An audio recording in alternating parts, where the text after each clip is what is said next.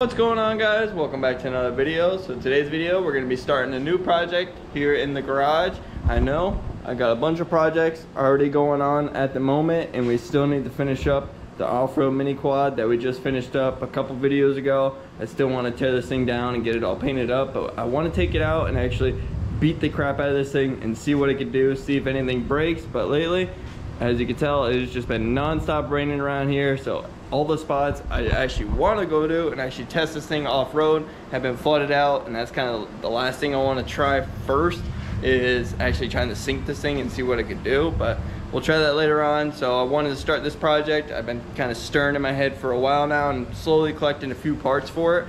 So I want to get all those parts situated here in the center of the garage and kind of talk to you guys a little bit more about it. You guys can probably already tell by the title of the video, but we'll talk about that here in a little bit. So let's get everything all situated here and talk about it a little bit more.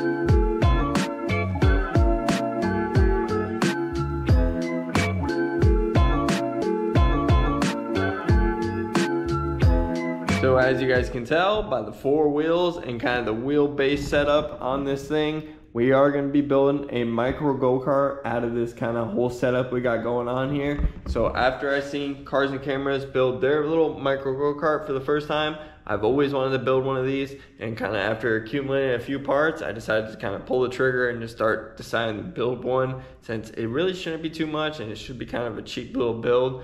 So I'm going to start off by actually building this thing out of a mini bike frame here. So I kind of deemed this frame unrebuildable at one point. It's just been sitting in my backyard ever since someone boogered up this front stem here, and kind of these bearings are kind of all out of place, and it's just not really too safe to kind of rebuild this whole thing into a mini bike. So kind of just had it to build into another project, which we are doing here now. And I'm gonna end up running I think it's a 105cc engine. I think it's a 2 or 3 horsepower engine, pretty much stock, that comes on these little small mini bikes or Motovox frames. Nothing too crazy. It should be super simple, since this project's really not gonna go too fast with these small little 6-inch wheels and tires. So I ended up picking up these wheels from Harbor Freight from the back. They're just simple rim and tire, nothing too crazy. And then for the front, I picked these wheels up from Tractor Supply, since these ones actually have some bearings, since we're actually gonna have those for the front wheels to actually turn and just kind of be a solid place.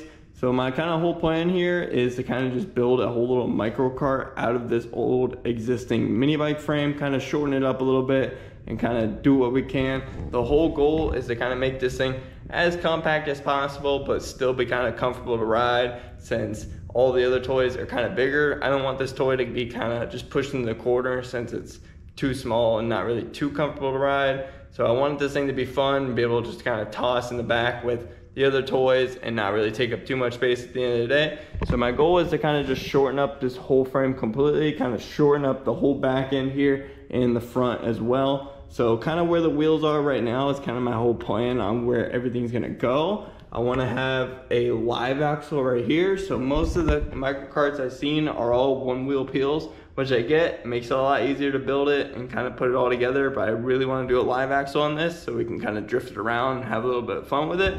So that's kind of my plan, is to build a 1/2-inch live axle going on through here. Yeah, but I really want to cut this down, since it's kind of, I want to keep this whole thing kind of a short wheelbase as much as possible. So I kind of want to cut this down right past this kind of seat mount support right here, and kind of bring this U section all the way up, and then kind of straighten up this bar all the way up to the seat here, chop down the seat bracket, shorten up the seat to kind of right here, bring it all short and kind of shorten up this whole rear end. And then for the front, I kind of want to replace these little foot peg sections here and kind of build some custom spindles for this thing, mount up the front wheels, and then we can have a bunch of angle with it, no problem. And then kind of send all the steering forward and have it all running on the front, and have a steering shaft kind of come up in between these bars here and through the bottom there, and kind of have some handlebars that I got lying right here, up above here, and it should be kind of nice, small, compact, and pretty simple for the most part. We just kind of got to figure out how we're going to shorten up this front, since we're just going to kind of have a steering shaft shoot right between here. I want to shorten this up a little bit as much as possible. So I'm going to pull off these little plastic kind of things out on the side so we can kind of get an idea of what we're looking at here. And I think I'm going to start chopping up a few things, like chopping off this rear seat section and this rear back section, so we can start figuring out how everything's all going to kind of lay out and kind of go from there and see how this thing goes. I'm kind of just building this thing as I go. I don't have too many parts. I didn't really order up anything yet, but once we actually start getting it all together and figuring out a few things, I can start ordering up some stuff and kind of build this thing as we go. So I'm gonna get the chopping on this frame, getting some things together, maybe tack up a few things, and I'll catch up with you guys here in a little bit. What's up, guys? So it's actually the next day. Last night I ended up just getting to work on the frame, chopping a bunch of things down, and ended up just kind of sitting here playing with a few ideas, blowing up a few things, and basically almost finished up the whole rear end. So this is what she looks like right now. So I did chop off the whole rear seat section there, like I said, and kind of brought up this U section to kind of cap off these two poles there and kind of clean this up, make it look a little bit more natural. And then I did the same for the bottom as well. So cut those down. I think I cut like 3 or 4 inches out of it. So I cut that whole section out on each side and brought that U section up, welded those up, and those are nice and solid. And then right when I did that, I ended up realizing I did not have enough metal to actually finish up the little braces going in here. So I kind of just ended up calling it a night at that point, since it was pitch black out and I was ready to call it. So today I ended up running to the store, hit Harbor Freight, picked up some more flap wheels and just grinding discs just because I needed those. And then I also picked up some metal tubing so we can actually finish up the bottom seat brace here. So my goal is to kind of just finish up the whole rear end at this point and start kind of moving my way forward, just because the more I'm thinking about the front end here, I think I might actually want to wait before I modify the frame until we're actually building the whole steering and everything all out, and kind of figure out where everything goes there. But we'll talk about that in a little bit.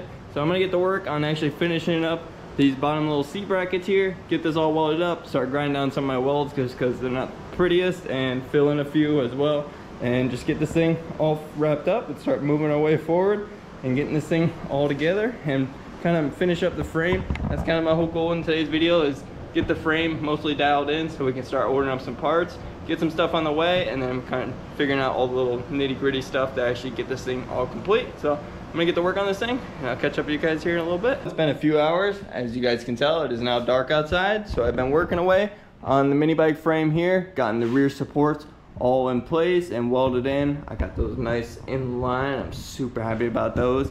And kind of midway of welding these things in, I ended up running out of welding wire, so I will end up picking up some tomorrow. We can actually finish up the whole rear end on this thing, but everything's looking good so far. I ended up just spending the time grinding out all my welds I did yesterday, just clean them all up. And I found a few spots I want to touch up as well, so we can get those all touched up once we get some more welding wire. And I was thinking, after a little bit, I have some existing pipes still left over from adding these in there. I'm thinking about maybe adding a little brace in between these two here, kind of clean this thing up and kind of add a little bit of bumper, a little bit more support as well. So I'm pretty happy about that. That'll kind of finish up the whole rear section. And at this point, we can kind of start moving forward. And I really like to start working on all the steering assembly, but I really don't have any of the materials. I can start building some spindles and getting the steering shaft all in place and all that. So I'm gonna start picking up some of those tomorrow so we can actually start getting that all together, which will probably be in the next video when we actually start getting all the steering on this thing. But I really just want to get the main idea of the frame down, so then we can start actually ordering up some parts and getting everything all on its way. So I think tomorrow I'm gonna start playing around with the engine, making sure this thing actually runs, because this thing's been sitting in a shed for last 2 or 3 years, been bone dry with gas, so it shouldn't really have too many problems. Maybe spray some starting fluid in it, make sure it fires. If it does, then we're good to go.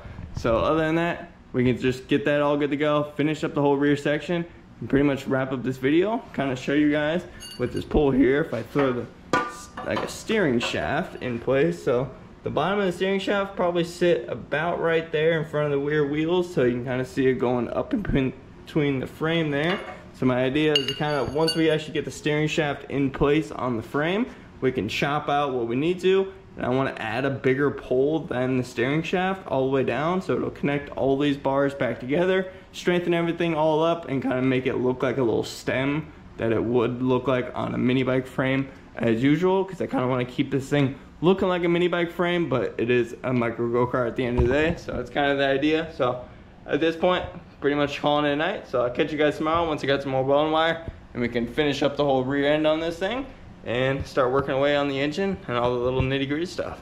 So it's the next day again. I ended up picking up some welding wire and getting to work on the frame already. I ended up welding up the little support brace I was talking about last night. I ended up throwing it in there just to kind of strengthen up everything already. Threw a couple tacks on it. I just got to finish welding everything up, and this top support as well, like these top bars. But I'll do that all off camera just because I know not a lot of people want to just watch a bunch of welding going on, because it's a lot of welding and grinding, because I'm no good welder. So kind of just got to grind down whatever doesn't look the best. But since the whole rear end is pretty much all finished up at this point, pretty happy with how everything's looking so far. So now we can start moving forward. I really want to see if this motor actually runs, since it's been sitting in the shed for the last 2 or 3 years. I want to spray some starting fluid in it and see if this thing runs. So I'm going to set you guys up on a tripod real quick, and let's see if this thing will actually fire up. And if she does, then we know we got a solid little motor to actually toss into this mini micro cart and get this project rolling. So I ended up just pulling off the little air filter cover that comes on these things, just so I can get direct access to the carburetor. So let's crack this baby open, spray some starter fluid in there, see if this thing will actually run.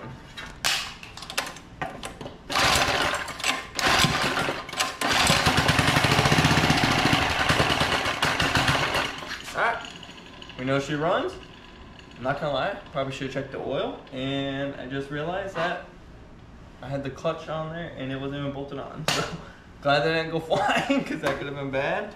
Probably just check the oil real quick, make sure I didn't just run this thing dry. It should have oil in it as far as I know.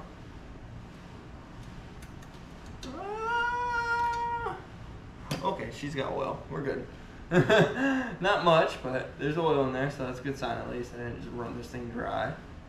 But alright, so we know we got a good little motor to actually toss into this little micro cart, so I'm pretty happy about that. So at this point, probably just wrap up this video from here. So you guys just saw we got the little 2 or 3 horsepower engine running after literally 3 starts with the pull cord. I had to watch that clip back, and I'm actually pretty shocked about it, since this thing's been sitting for probably 2 or 3 years now. And the more I look at it, this thing is actually super clean on the outside. We definitely got a little dirt to clean up, but nothing to really have to paint or really do too much with. I definitely want to do a little exhaust setup on this thing and a air filter kit, since you can kind of see it all on the back of the frame there, kind of hang it all off, and also get the exhaust out of the frame as well. But other than that, nothing really too crazy on this motor. Kind of just keep it stock with a couple little add-ons. But other than that, I don't really have too many parts I can actually do to this thing right now. Kind of just waiting for parts to come in, like the bearings for the axle, so we can actually build a full live axle. I do plan on building my own axle for this thing, since not many people make a 5/8 or 1/2 inch axle that has like 1/2 inch little axle stubs for wheels and stuff.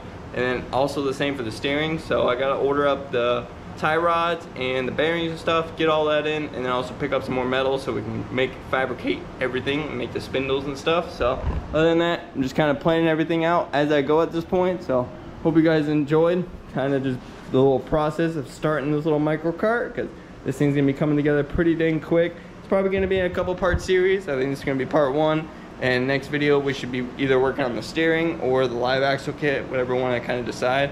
I really want to get this thing a roller pretty soon, so I'm trying to work as fast as I can and kind of get as many parts as I can ordered up. So other than that, hope you guys enjoyed today's video. If you did, hope you like, comment, subscribe. Stay tuned for more content, and peace out.